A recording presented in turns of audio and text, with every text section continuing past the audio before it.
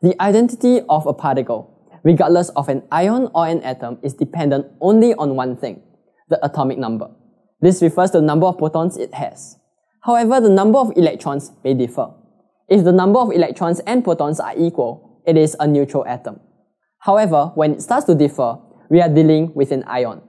How does an ion compare to its parent atom then?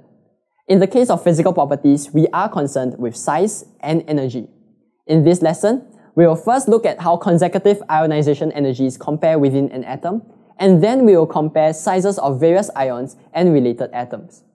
Once again, where energy and size is concerned, the same two properties come into play. Effective nuclear charge tells us how strongly attracted the outer electrons are, while the orbitals gives us an indication to the energy levels.